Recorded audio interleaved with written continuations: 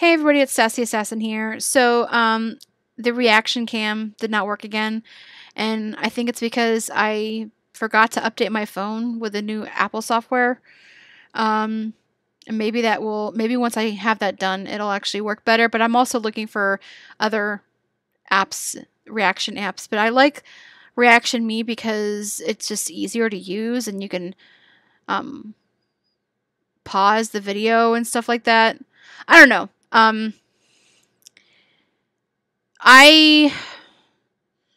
I really want to use OBS, but I can't use it on this computer because my computer won't let me. I don't know. I don't know why. OBS does not work well on this particular computer that I have right now. So, I'm hopefully when I get my other computer, I'll be able to use OBS on there. I'm sure I will be. And I want to do reactions through that. I just need to watch some videos on how to do that and how to do it properly. And I'm excited, you guys. I'm excited for the new equipment and everything. Anywho, so this video is about Amberlyn Vlogmess Day 4. And, honestly, I'm annoyed by her right now. And my optimism for her new sudden turnaround is starting to diminish a bit, especially after watching this video. And the reason is because, I watch I watch a few reaction channels, and a lot of the reaction channels that I watch on the regular have been reacting to Amberlyn Reid and Chantel longer than I have. And especially Michael B. Petty, he's saying, this is nothing new. This is how she was last year. Don't buy into it. She's not really changing and stuff like that. This is just a part of the cycle. Honestly, I'm trying to keep a healthy dose of skepticism and a healthy dose of optimism, and just sort of like, meeting in the middle pretty much. But it was very hard today to keep that sense of optimism after hearing her complain about every cotton picking thing in this video, especially her health. I guess it's a bit of a pet peeve for mine when it comes to her, because she acts like she has it worse off than anybody. Like her, it's such a drag and everything, and she's constantly complaining throughout this video about how bad it is. It's like, girl, you have no idea. You have no idea what it's like to truly suffer with illnesses. And honestly, if she were to go to the doctor, get health insurance, and actually, take care of herself, she wouldn't be having these issues as much. She would be losing weight. I mean, she needs to, more than ever, see a weight loss doctor, see a dietitian, and she needs to listen to them instead of acting like she knows everything about weight loss. She doesn't. She's been at it for 8 years, and she doesn't know shit. She does not know shit. Like, it's just utterly ridiculous to me that she's still acting like she knows what to do and that everybody else is wrong. And she only went to these doctors, like, the weight loss doctor once, the dietitian once. Like, it takes more than one appointment to, know about the problem. You have to see these specialists on a regular basis so they can help you navigate the problem and work with you on how to make it better. It's trial and error, and it's just finding what works. And it's good to have a doctor's insight, somebody who specializes in that area, because you're not just fishing in the dark, basically. You're at least you have a handle on what to do. And if you're not happy with that doctor, if you don't feel like they're addressing your issues properly, if you don't click with that doctor, then, by all means, find somebody else. But she needs to find somebody. She needs to hanker down and see that person on a regular basis and work with a plan and give it a chance. And instead of just giving up, when it's tough, because it's always tough in the beginning to work with any type of plan, especially a weight loss plan, a diet plan and stuff like that. It's always difficult in the beginning because it's a new thing, and you have all these fears and, irrationalities, and you think, oh my God, I can't do this. But, once you start working on it and once you start actually doing it, it's not that bad. You know, it gets easier. But she's so impatient. It's just like, she wants it like now. It's like, it's not going to happen now. It's going to happen when it happens, you know? It's like ridiculous. You know, there's a girl that I've talked about before, who is like, she's like amazing to me. Like, she also has gastroparesis, but she has a worse type of gastroparesis, and she also has other chronic illnesses that basically she is a girl that, you know, connected to machines. She even did a video called 11 months ago called Life Connected to Machines. Her name is Amy Lee Fisher. I think she's Australian. Check her out, you guys. I'll leave a link to her channel in the description.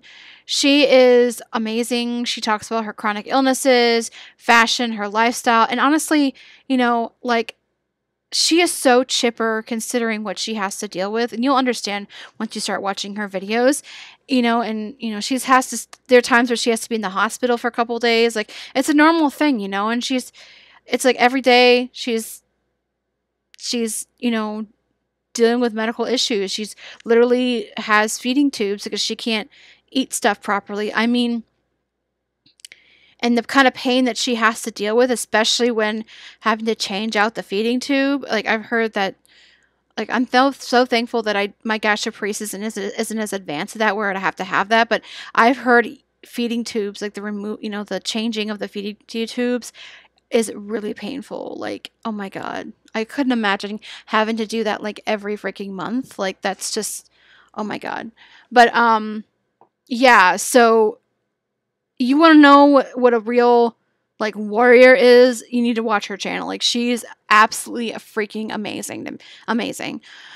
And that is just why I have little sympathy for Amberlyn, because what I have to deal with, what I've seen some of these, you know, YouTubers with chronic illnesses, what they have to deal with, it's just like, hearing Amber complain, it's just so, it's just like, what, unbelievable to me. It's like, does she not realize how good she has it, considering her, you know, her weight issues, considering the health issues that she has that she's not properly addressing? Does she not realize that how good she has it?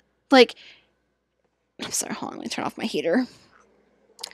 Sorry, it gets cold in my room and then I get hot. It's just like, anyways, it just irritates me. It really does irritate me. Like, there are days, like, honestly, where I have to drink protein shakes and live off soup or something like that, and something very soft and you know, something easy to digest. That's what I go for. And I'm in the works of trying some new like products out to help to get my nutrients in better companies. But you know, it's like, she's, you know, when she makes the, you know, been making these stir fries with all these vegetables, and when she was talking about, you know, dealing with like the fresh vegetable thing in this video, I was like, are you fucking kidding me? Like, do you know how lucky you are to be able to have that stuff and eat it? Like, I would love just to be able to sit down and have a salad. Like, and the fact that she had that broccoli, you know, broccoli, and there was like a worm in it, and she didn't even give it to like the associate at Walmart. Like, what the fuck? Like, seriously? Okay, I've run into that kind of thing several times, and once in particular at Kroger's, actually. I was, you know, getting some Silk chocolate and coconut yogurt, you know, the little cups, and they had it on sale. It was like 10 for 10, and I was like, oh, that's so freaking awesome. And so I was like, oh, they have the, you know, the Silk has the chocolate and coconut, and it's really good, you guys. Well, I saw like four of them that were like partially open, and they had mold on them. And so what I did, instead of just leaving them there for somebody else to get, like, I literally looked around in that whole section, and looked in the Silk section, and I figured maybe it's just like a fluke. Maybe something happened and some of the Silk yogurts were left open. And I picked out all like the 4 of them that I saw, and I flagged down somebody working there, and I said, hey, and somebody who came out of like the back where the where the frozen foods and stuff like that, and I said, hey, these 4 are bad. You need to throw these out. And it's just like, oh, thank you, ma'am. Really do appreciate that. Well, we're gonna go and check the rest of the stock to make sure everything's okay. And it's just like stuff like that is like, one, it's consideration, and 2, it's like that helps make sure like that what they're putting out, even though it's not out on the shelf yet, that helps them make sure like everything's okay. And she should have done that so they could go in there and check all the bags and make sure none of them are like that, instead of just leaving it there for somebody to find, because maybe somebody won't see that and they'll fucking eat that and get sicker and get like really violently ill. Like, I don't know what that thing was, but it's just like that bitch should not have left it there. Like, that's so inconsiderate. It's like the time she just left the cart in the parking lot and didn't even bother to take it back. Like, usually if I leave the cart in the parking lot, it's because somebody else who wants it asks me, and I'm like, okay, I'll leave it in the parking lot for you so they don't have to walk into the store and go and get it. Like, because sometimes like it's easier for elderly people if there's already a cart in the parking lot so they don't have to go as far, and that's why I will, if I see an elderly person who I know is going to have a cart, I'll usually ride over there and say, hey, do you need this? And it's just like, they're like, oh, yes, sure, thank you. I really appreciate it. And I always, I tell them like, oh, this cart may not have enough juice left, but it'll get you in the store and you can just get a new one. And so at least they'll have a cart to go into the store with so they don't have to walk into the store. It's just like those little things. It's just like, I do it without thinking, it's just like, just consideration. That's all I'm just trying to say. The soup is atrocious, by the way. Like, I'm sorry. It looked like fucking vomit. Like, I would never eat that. And I just feel like this whole thing with the fresh food, like, there are sprays you can get for fresh fruit and vegetables. We have some. Okay. I like to use the blender sometimes and make some concoctions. I know it would look gross to other people, but hello, gastroparesis. Like, and, like, I will use, cut them up and stuff like that. It's, sometimes we get stuff from like the food pantry, and, I'll get some stuff that I like from, the store or whatever, but I can't always afford it. So it's like, I have to sort of balance things out with a green grass powder, or if I'm really lucky, I can get, some carrots and some other, vegetables that I can mix together in like a drink form or whatever. I mean, it just, whatever works, right? So, but it's like, I always clean them, even if they're pre-washed. I don't care. I will always freaking clean them, and I will always use the spray. I don't give a shit, like, it's just common sense, and I feel like, and then when it comes to the Torrid clothes, okay, like that, I just cannot fathom how much money she is spending on these clothes, and she's not buying what she really needs: bras, underpants, shoes, pants. I swear to God, she's like, how many times a week is she wearing those black leggings and tights or whatever, and the cloth shoes? Like, it seriously, I would be trying to find ways to buy new pants and stuff, and I would try to find ways to buy better shoes. And then the sizes of a lot of the stuff that she was getting, the 4 and the 5, like, didn't get anything in 6 or 7. Like, girl, I can fit into a 3X or 4. And the fact that she's buying 4Xs, like, girl, bitch, are you kidding me? Like, that's my size. Because I don't know. See, I could do a 3X, but it's just like, sometimes depends on the material, but it's just like, I know where I fall into when it comes to Torrid. And I've had myself measured. I know where, and I measure. I have my measuring tape, and I will measure myself every month, at least, to make sure I am still within the same. I am. I mean, but it's just like, I know where I fall into. You know what I mean? And she does not fall into 3 or 4, 1, 2, 3, 4, or 5. She is a 6 or a 7, and she has to account for the lymphedema. So I would go for a 6 or a 7 when it comes to that, just so she could have some extra room in her stomach so it's not, irritating the lymphedema. And she's not even doing that. She's buying sizes that she cannot fit into. and they look super tight on her. It's like, girl, they do not look cute on you. And the dresses she wears are more like long shirts. It's like, why? Why are you doing this? Why are you buying clothes that are too small for you? I do not understand the freaking logic. Like, it's so much waste of money. Like, if you wanted to, I have certain clothes that I've bought that I thought, fit me. And I bought them online, whatever, and turned out they don't fit me very well. And so what I do, if I really like the outfit, and if I think, oh, if I get maybe 10, 15, 20 pounds down, I can fit into it. So I keep it back and I save it for when I can actually fit into it and fit into it properly. And there are times where I've actually had my clothes either taken in or taken out. My mom has done that. I've actually had done professionally once or twice.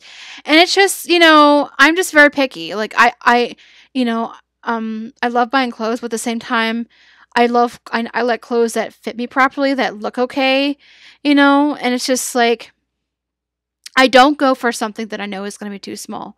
I'm not going to put myself through that. And because I used to do that, okay, when I was younger, and because I was so keen on fitting into smaller clothes, but I came to the realization that, I'm actually putting myself through more mental stress and by buying clothes that are too small.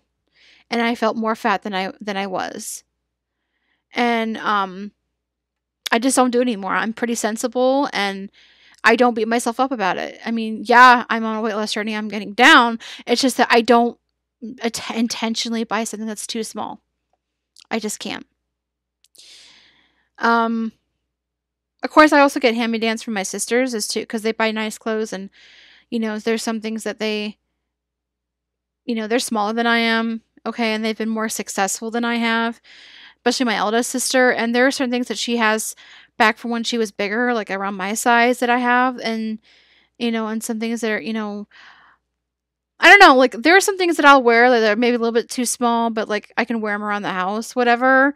But I would never wear them out, and I don't know. I'm a thrifty and I'm a sensible shopper, and she's just, Amber is just so not, she's so wasteful. And like, I still affirm she needs to get a part of a weight loss program. She needs to hire a professional cook and or go to some cooking classes. I don't know. Like, seriously, like she needs to like learn how to be more resourceful. And I feel like she's like what is it Michael B. Petty says? She has like a fast food palate. And I think and I agree with him. Like, the palate, the kind of foods that she makes, it's like she's grown up on fast food. And, considering she had a really rough start in life and she lived in poverty, like severe poverty, like I'm sure fast food was like the quickest option for her. And so she grew up with that kind of palate, but it's just like now she has the option to eat better and to buy better things. And she's somewhat doing that, but she still maintains these habits that, excuse me, that are not healthy and that are toxic. And she's still, I haven't been paying attention to her Snapchat or her Instagram, and she's still, misbehaving on both platforms and being very snarky and very, whatever, which leads me to believe that my optimism was maybe too much, but doesn't mean I'm not going to be any optimistic. I'm just not as optimistic I'm not as optimistic as I was about her. But I do hope that she does succeed with this. And I'm not a vindictive person. I don't want her to fail. Same with Chantel. I really have no hope for that girl, but I don't want Chantel to fail. I don't want anyone to fail. I want everybody to succeed in what they want to do, I'd rather be a positive and uplifting person than be the angry person that I was before. And it's just so irritating. And also, I just feel like, I don't know, I tried to film this a couple times, so I'm sorry. Like, I'm so ridiculous, you guys. But I will say this again if I haven't already said it. Um, I feel like Amber constantly is very, very, very insecure person, and I feel like she constantly needs validation for everything that she does, even the little things. And she's constantly looking to us, the audience, and other YouTubers and other people for for like for the instruction. It's like, girl, you need to be your own person and use your own mind and not constantly rely on other people and try to emulate other people. Like, if you want to do things a certain way, then just fucking do it and stop apologizing for it. Like, okay, maybe somebody suggests you need to do this or that, but if you don't feel comfortable doing it that way, then just don't do it. And you need to learn to take the criticism and, whatever comes at you, and just take it with a grain of salt. But if you feel like maybe what that person is saying is something that you'd be willing to try, then do it. But if you don't feel comfortable doing it, then don't do it. But the thing is that because of your past behavior, you're getting so much more criticism because of that. And I always say this: if you cannot take the criticism, you cannot take, the mockery. I mean, I know it's. I mean, it's wrong. I see comments where people are just fat shaming to being fat shaming to fat shame, and they don't care whether she succeeds or not. They don't really give a shit about her. They're just on there to make fun of her. Those people are just cruel. They are cruel people, and I can understand why Amber would feel, and even Chantel or and any big YouTuber. It's just like, it's cruel, and I can understand why they'd feel somewhat down. But it's just like, at some point you need to learn, and I had to learn this. This is why whenever I get like fat phobic comments, I'm just like, I let it roll off my back, because I've had to deal with fat phobia for a long time. And it's like, at some point, especially when I was in school, I had just to learn to get over it, and well, just to let it roll off my shoulders, because those people are ignorant and they're cruel, and they're going to pay for what they, karma's going to get back at them, and they're going to pay for it at some point. Something's going to happen in their life, and they're going to regret doing it. And I've had people from my school days, like, get a hold of me on Facebook or other social media, and apologize for what they did. And I don't hold any grudges toward those people. I don't, sometimes in my darkest moments, I feel that anger creeping up in me, and I'm like, when I'm feeling like my life is, things are not going the way I wish it, and I'm in a bad place, I'll be like, how is it fair that these people who literally terrorized me in school, how fair is it that they have a happier life than I do? Then I'm like, you know what? They're living their life and I'm living my life, and we all have our bad moments. You know what I mean? Like, so I had to, get out of that mind frame. And I feel like Amber is somewhat like that. She's like, she's in her, she doesn't understand, doesn't know how to get out of those dark moments. And I understand she's struggling. And it shows, and I feel for her. I understand what it's like to be in her position somewhat. But I just feel like the way she's dealing with it sometimes is not good. And it just shows a lack of maturity. And it's because she doesn't, and I think what people don't realize is that she's never really had a parental figure in her life. And I think people are constantly forgetting that. And I think she's been able to get away with certain things. And the way somehow she's been taught, it's just been how to do, be a certain way. And it's not acceptable. But maybe sometimes I wonder if it's all she knows, and then I wonder if she doesn't know any better, and that she's truly ignorant on some things. And I can imagine that coming from a background where your parents were drug addicts and everything like that, I can imagine you probably didn't have the best obviously didn't have the best upbringing. And so I like to keep that in mind when it comes to her, because it's like, if that kind of thing affects people in a certain way. But at the same time, it's just like, there comes a point in time where you need to overcome that and become your own person and try to, I don't know. For me, it's like, don't let your other people's faults and failings become your fault and failings. Like, I don't know, that's just me. That's just me.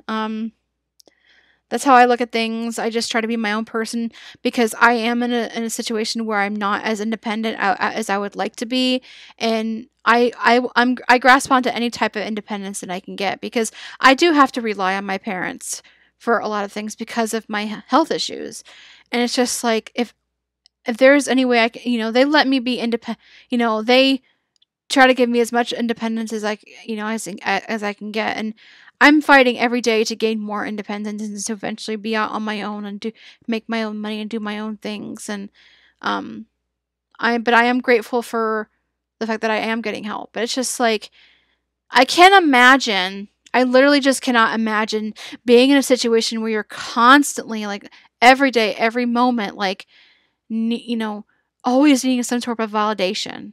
Like, she wakes up and she just, like, does she need validation to wake up in the morning? Does she need validation to, like, brush her teeth and take a shower? Does she need validation to, how she cooks and how she dresses? Like, I wonder if that's, like, her mind frame, like, that. I just don't know. It's just so weird to me. Like, I couldn't imagine being like that. And I think it's, when we're younger, we're obviously more vulnerable, and we do, I think that some of us are in that space when, especially like when we're teenagers and stuff. But it's just like eventually you grow up and you learn to overcome that and you learn to become your own person. And I just don't see that kind of personal growth, Amber. I feel like she's, like I said, she's constantly trying to emulate other people, constantly seeking validation. And I don't think she knows herself really well. And I think that's going to be the major problem with her weight loss journey is how can you go on a journey like, maybe this weight loss journey that she's going on, despite the fact that it's been like 8 years, maybe it's in some way helping her learn how to, like, find herself. And maybe this recent stint is going to be successful, and maybe she'll learn how to find herself and be herself and do what she wants to do. But I don't know.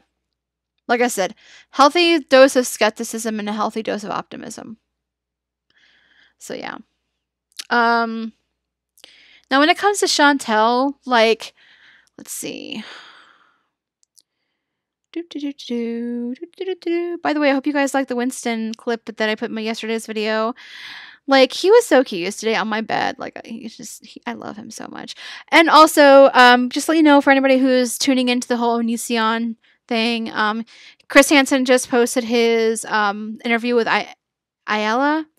I've watched literally every interview, so, I mean, they're so good. Chris Hansen, how he's handling this is just amazing. Like, I have so much respect for him. I've watched him for years, and it's just like, when I found out that he was doing this, getting into the Onision thing, I was so excited. I was like, yes. Okay. Oh my god.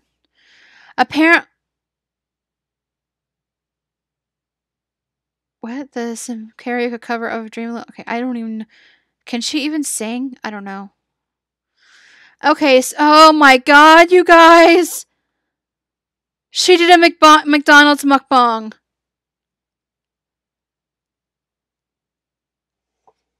And the looks of it, she got two. Oh my god. Okay, I think I might react to this. But she's back at doing, oh, I don't know if I can, actually. I'll try. She's back to doing, like, the mukbangs, and she's really making no effort to change, you guys. I don't see any emotional growth, maturity whatsoever. She has two Big Macs, you guys. Has anybody seen this? And are there really two Big Macs, or it's just like, looks like there's two? Oh my god, there is! There's two sandwiches! How? How can you have two? Oh my god.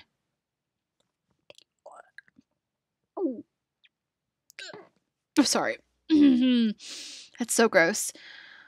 Okay, there's something else I wanted to say, but I can't remember what it is. Shoot. I can't think of it. It was on the tip of my. I should have mentioned it before mentioning Foodie Beauty. I may react to the McDonald's Big Mac thing. I don't know. I don't know, you guys. I wanna try to at least do one reaction to the mukbang, one of her mukbangs, and I was like, I couldn't do the the Kentucky Fried Chicken one because I was really sick at the time. But I don't know if I can do the Big Mac. I'll try. I really will, but I don't know. I have no idea. I can't think about what else I was gonna say. Um, So, in lieu of that, like, share, and subscribe. I hope you guys really do enjoy my videos. I'm sorry that it's not the style that of the reactions, with the reaction cam, but it's not been working right for me, and I'm trying to find something else. Um, I love to hear more feedback. I love hearing from you guys. Oh, yes, yes. One more thing I want to mention. There is this series that I just watched on BBC. Well, it's actually on Hulu, but it's BBC. It's called The Secret of Crickley Hall, and you can actually get the book. It's based on a book, and it's by James Herbert, which I'm going to be reading. But it's a 3-part miniseries, and honestly, it was really good. Like, I don't know if it holds true to the actual book because I haven't read the book yet, but like it was good, and I'm watching it for a second time because it was that good. But I love costume dramas and stuff like that, like BBC, PBS, like you guys. I have had like 6 different versions of Jane Eyre. Like seriously, I'm not even joking. Like that's how crazy I am. But yeah, I'm gonna be reading the book, and I'll let you guys know how that turns out. But if you guys have a Hulu subscription, I don't know if it's I don't know if other countries have it on their Hulu or Netflix or whatever, but it's called The Secret of Crickley Hall, and I totally recommend. It's really good. But I'm also deciding not to react to Onision's freakouts. I feel like that that would give him the wrong kind of attention, and at this time, you know, we need the proper kind of attention. We need to show to get him off every platform. This person, him and Kai, are not the kind of people that need to be online. Like they need to be like completely cut off from the internet. They are so dangerous and so lethal, and just react. I feel like he knows that these freakouts are getting him views, and that's getting him money. Like I think Realstream News says like he's gotten made like $10,000 just by making some of these freak out reactions. So he's making bank on this, guys, and he's gonna keep on doing these freakouts just so he can get that money that he's missing from Patreon. So I don't even know if I'm gonna watch him anymore because it's just so freaking ridiculous.